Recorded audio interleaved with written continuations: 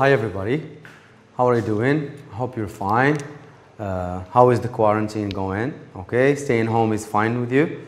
Okay, well today we're going to have another video of a global language review. Again, we're going to see a number of grammar, functions and vocabulary lessons. The first one that we have here, fill in the blanks with the appropriate phrasal verbs. So the lesson is clear, it's phrasal verbs. We have 1, 2, 3, 4, 5 phrasal verbs. Let's see if you remember your phrasal verbs. The first one is look up. What is to look something up? Look something up. When you are reading sometimes, reading a book or an article, etc., and you find a word that you don't understand, what do? You look it up. You look it up means you go to the dictionary and look for it, or you use Google Translate, for example, to see the meaning of that word. So to look something up is to search for something. It can be a word in the dictionary. It can be a name in a list. It can be an address. It can be a phone number. So you look something up is to search for it somewhere in a book, etc. Log out. Okay, we have log out and also log on. Okay, so it's connect and disconnect. Okay, you log on. Okay, sometimes we also say log in. So log in or log on, and log out. For example, when we talk about Google, Gmail, Facebook, etc., all the accounts that you have, you log on, log in, or you log out. You connect or disconnect. Apply. You apply for. Okay, what is applying for? Okay, inshallah, after you take your baccalaureate, you are going to apply for many schools. Okay, for medicine, for architecture, engineering. So you apply and you wait for the answer. Maybe they will call you, so you can take the exam. You sit for the exam, or you will not be selected to take the exam. So you apply for the school. You can apply for a school. You can apply for a visa if you want to go and study abroad. So you apply. Okay, and maybe you will be accepted or refused. So this is called applying for something. And of course, fill in. This verb right here is the same one that we have here. Fill in. You are going to complete the space. You fill in. We can fill in an application form with your name, with address, telephone number, etc. Let's go. Why don't you? That job. I think you have the required, the needed qualifications. You have the needed, you have the required qualifications, you have the skills. So if you have the skills, why don't you that job? They are looking for somebody to work for them. Why don't you? Is it connect and disconnect? No. Is it fill in? No. Is it look up? You search for something? You search for it to know the meaning? No. So why don't you apply? It's an application, okay? Why don't you apply for that job? And of course, when you will apply, either you will be accepted or rejected, turned down. You need your username. You need a username and password. Two things, username and password to do what? To your Facebook page. So you have a Facebook page, a Facebook account. What do you need to connect? You need a username and password. So we need to log on. So you need your username and password to log on. And I said also sometimes we use log in. B, give the correct form of the words in brackets. Give the correct form of the words in brackets. Okay, this is again the lesson of word formation. We are going to use prefixes and suffixes. Prefix and the suffix. Okay, what comes before the word and what comes after the word. Morocco's invest in renew energies has proved to be benefit for the economy and the environment. This is a good example of sustained development. So all these words here are present in our curriculum, okay, in the units that we have studied, okay. Here It's invest in, okay? So Morocco's invest in renew energies. So the verb to invest, we have seen this previously in another video. When you have money, you invest your money. That's the noun. That's the verb, sorry, you invest your money. That is the verb. Here we need a noun because Morocco's what? Morocco's, we need a noun here. So Morocco's what? Morocco's invest. What's the noun of invest? Investment.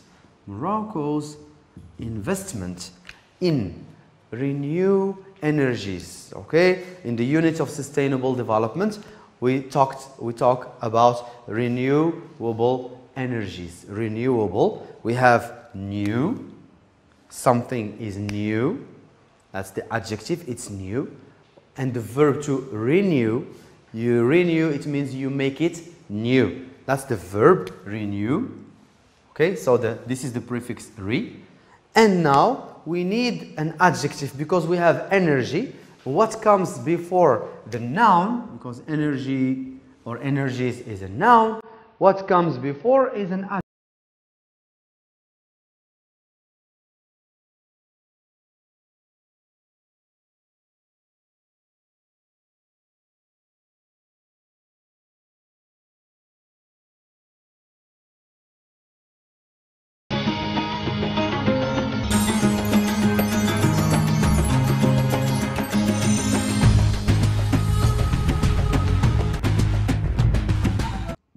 So we need the adjective of renew, something which is renewed every time, okay? What kind of energies?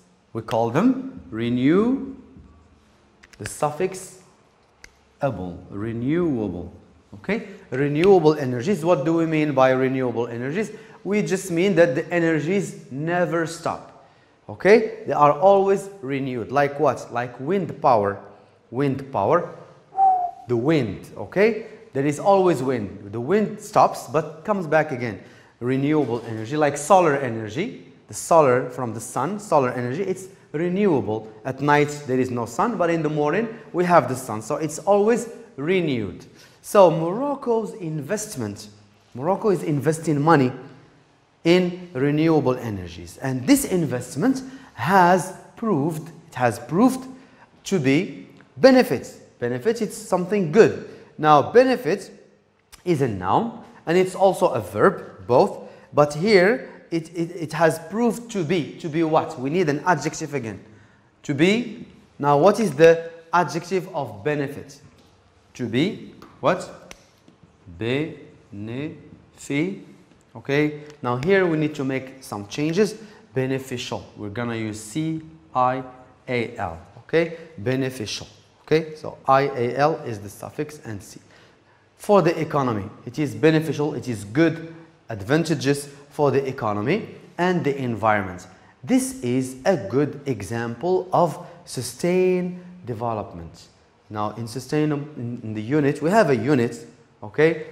You know it, it's called sustainable development. Again, we need an adjective here.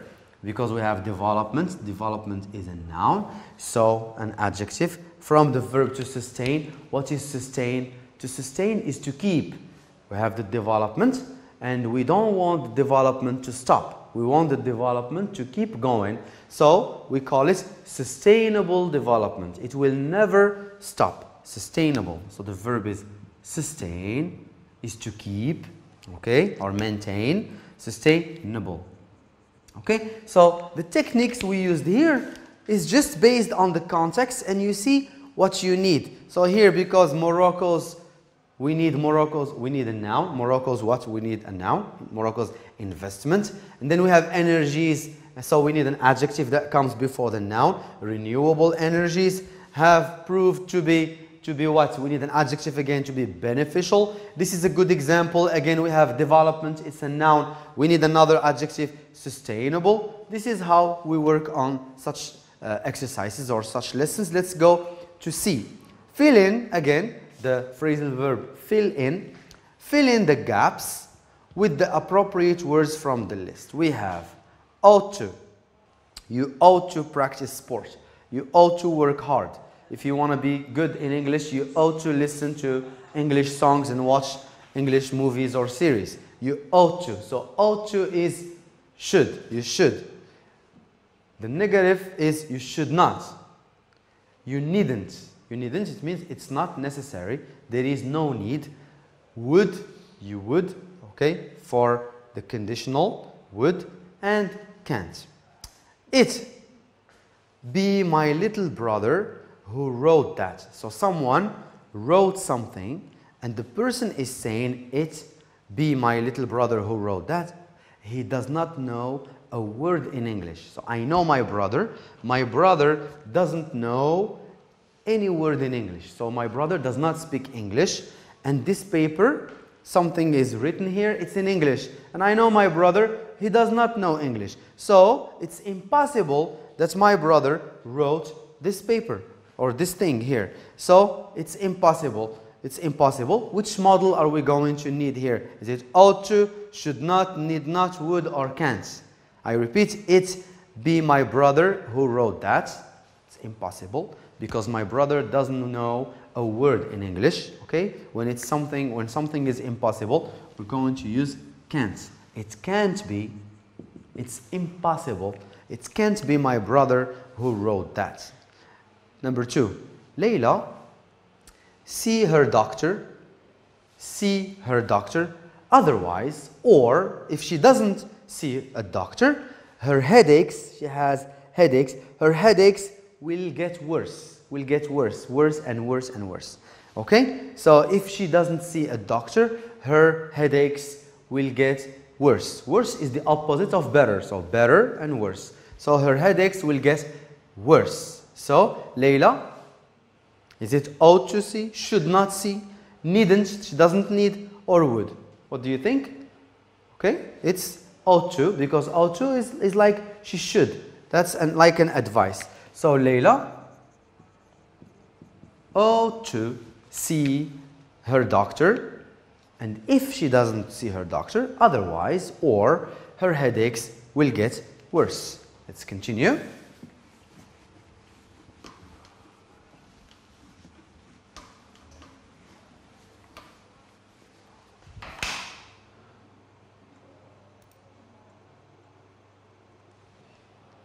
Now D.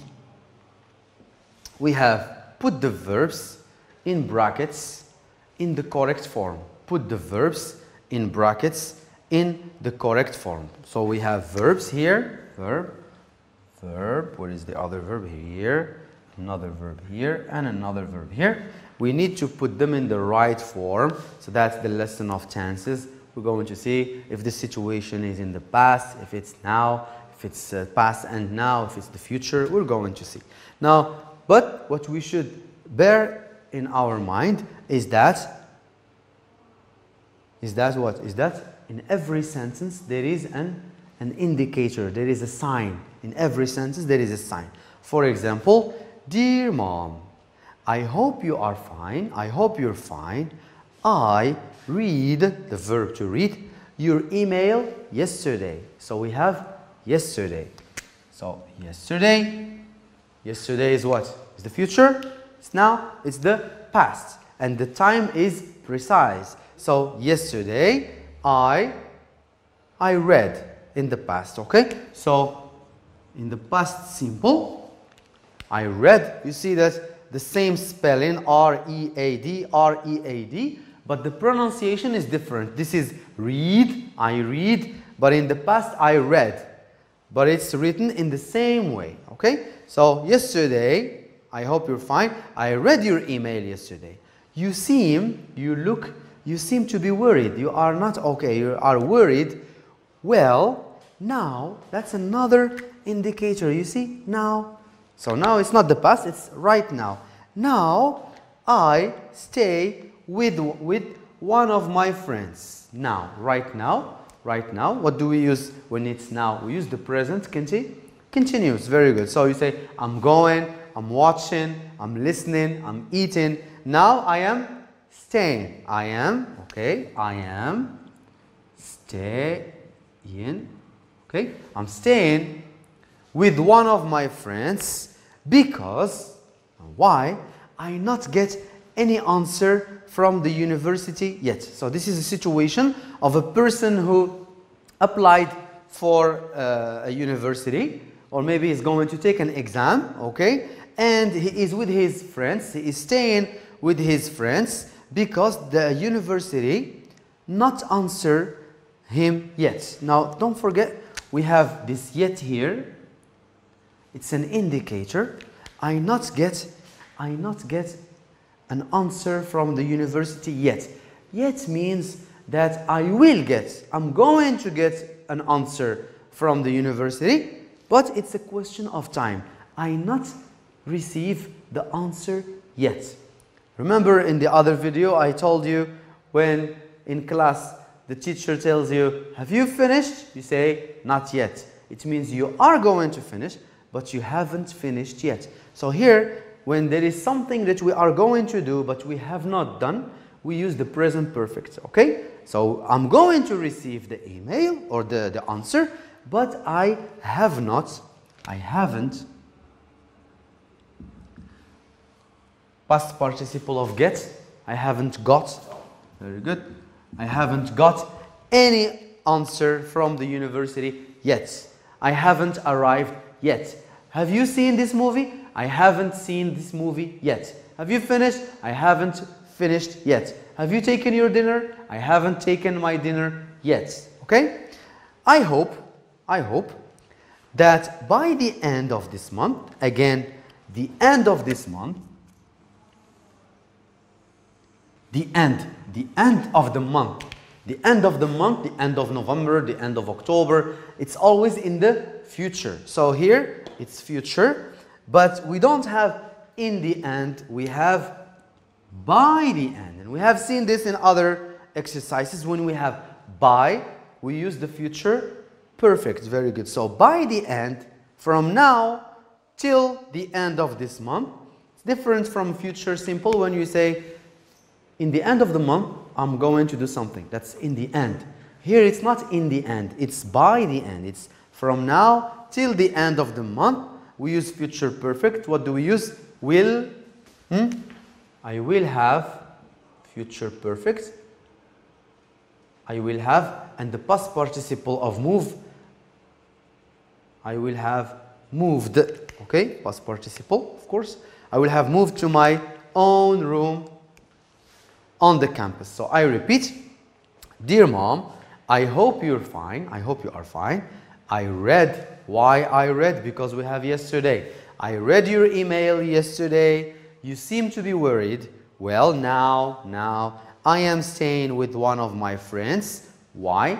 Because I haven't got any answer from the university yet. I'm going to receive it, but not yet.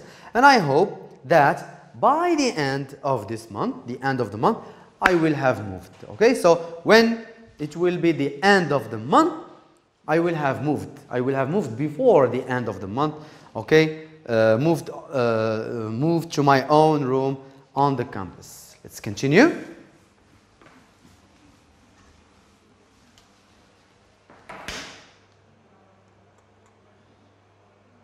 Okay, so here, correct the underlined mistakes. So in every sentence, there is a mistake, there is a problem. And our job here, our objective is to correct the mistakes. We have mistakes, we need to correct the mistakes. Now, to avoid obesity, so to avoid obesity, doctors advise people, so doctors give an advice to people, not sitting in front of TV for long hours, because you will be obese if you just keep watching TV. So to avoid this problem of obesity, the doctors advise people. Now normally when we advise someone to do something. We advise someone to. Normally I should have to. So the doctors advise people to. She advised me to, my teacher advised me to. To what? And you know that after to, the verb is Huh? Infinitive. Okay? To. So not sitting. To sit. Now, not yet. We haven't finished. So the doctors advise people to sit in front of TV? No. We have negative here. So we need to use, okay, not to. Not to sit in front of TV. If your doctor tells you, do not eat a lot of sugar, do not eat, or I advise you, okay, you should not eat a lot of sugar. You say, my doctor advised me not to eat a lot of sugar. It's always not to. So advise someone to, if it's negative, not to sit in front of TV for long hours. Number 2, plastic bags are no longer using, that's the problem, for shopping in Morocco. Okay, now the sentence starts here with plastic bags. Okay, now my question to you is, who uses plastic bags? It's the people who use or who carry plastic bags. But we don't have people in the beginning of the sentence. In the beginning we have plastic bags. So we are not starting the sentence with the agent, we are starting the sentence with the direct object, because originally in the active form we have people do not use, okay, or no longer use plastic bags. Plastic bags, which lesson is this? Is the passive voice. When we start with the object, when you start with the direct object, this is, okay, the passive voice. So plastic bags are no longer, and you know that in the end of passive voice we use the past participle. I need here the past participle. What is the past participle of use? It's used. Okay, so are no longer what? Are no longer used. Okay, here because we already have E of the verb, so we add only D for the past. So are no longer used for shopping in Morocco. This is the passive voice. Or people, if you want the active form, people no longer use active. People no longer use plastic bags for shopping. Plastic bags are no longer used. Number 3, your computer wouldn't have been infected by a virus if you install a powerful antivirus. Okay, your computer wouldn't have been if it's the conditional. Very good. And conditional, is it 2, is it 1, is it 3? We have, in which conditional we use would have and past participle. It's conditional type 3, okay, in the past. So your computer, this is the main clause, this is the second part. So your computer wouldn't have been infected if you what? In conditional type 3. What do we need after if? We need the past perfect. Okay, and then would have and past participle. This is the rule of conditional type 3. Now we already have this would have and past participle been. Now what we need is had. If you what? If you had and past participle for antivirus, you had installed. Okay, don't forget ed, past participle. As I repeat all the time, many students forget ed. If you had installed a powerful antivirus. So if you had installed an antivirus, a good antivirus, your computer wouldn't have been infected, because in reality your computer was infected because you did not install. So here when we use if, we are just imagining an unreal situation. Let's go to F, matching. We're going to match the expressions with their appropriate functions. We have opinion, agreeing, suggesting, complaining, and regret. Giving your opinion, agreeing, when you agree with someone, you share the same opinion. Suggesting, you give a suggestion, okay, an idea to someone. Complain, what is to complain? You complain to express unhappiness. You are not happy with something. You are not, for example, you are in a hotel, you didn't like the service, maybe you are traveling and the plane took a long time, okay, to take off, and you were waiting for a long time, so you want to express your unhappiness and finally regret. You regret doing something or not doing something. Why don't we check this website for more information? Why don't we? This is a person giving what? Giving us an idea. Why don't we check this website for more information? This is an idea. This is a good idea. So this is what? This is a suggestion. It's C. Okay? It's right here. Why don't we? It's C. Number 2. If only we use it to express what? To express a wish. Okay? If only I had told my teacher about my absence before. If only I had told. So in reality, this student did not tell his teacher about his absence. He did not speak. And he's doing what he's saying, if only I had told my teacher. So the student here is expressing what? Regret. That's regret. It's E.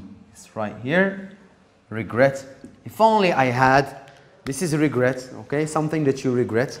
So number 3, for me, introducing English in primary school, that is studying English in primary school, is a good idea. This is my what? For me. It's my personal opinion. Very good. Okay, right here. So number 3, it's A. And finally, I'm afraid this is not the table we ordered online. This is someone, a couple maybe, or a family who ordered. So they saw a table. They ordered online the table, and then when the delivery came, they saw the table. They said, "Oh, this is not the table we ordered. This is not the table we saw on the website." So what are these people doing here? Are they happy? No, they're not happy. So they are expressing complaining. It's for D. Okay. All right. So why don't we check? That's a suggestion. If only, that's a regret. E. For me, it's opinion. And finally, I'm afraid this is not the table we ordered. It's complaining. One more exercise, guys, and we go.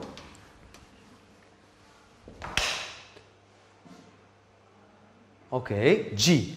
Write an appropriate, okay, a suitable and appropriate response to each situation. So we have a situation and we need to write the right expression. Number 1, you were invited to a party. There is a party and someone invited you to this party, but you did not attend. You didn't come. So people invited you, but you didn't go. And apologize. You apologize. Of course, how can we apologize? Simply by saying, I'm sorry, for example, or I'm really sorry. Okay, now you did not attend, so what can you say? What is the justification? I'm really sorry. For example, I couldn't, it was impossible for me. I could not what? I could not come. I could not attend. I could not attend. Why? For example, because I was sick, or because I had some studies, because I had exams, for example. Okay, I was busy, I was tired, I was stressed. There are a lot of reasons. So, apologizing, I'm really sorry. I could not attend because I had exams. Finally, number 2, conversation between two people. Teacher, bullying. What is bullying? Bullying is when someone is making fun of another person, especially in school, okay, harassing the person, okay, accusing people or calling people names. They can call you some names. So many people suffer from this problem. So bullying is a serious problem in schools. bullying, because especially when students don't speak, they don't speak to the teachers, they don't speak to their parents, and they suffer alone, they can have a lot of psychological problems. So please, if you have this problem, you should speak. You should not stay alone, okay? You should talk to your parents, talk to the teacher about the people who are bullying you, because you will suffer in the future. Believe me. So bullying is a serious problem in schools. Expressed lack of understanding. You did not understand what the teacher said. Bullying?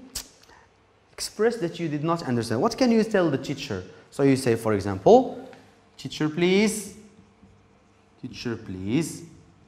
Okay, there are many ways. We can say, I don't understand what bullying is. Teacher please, what do you mean by bullying?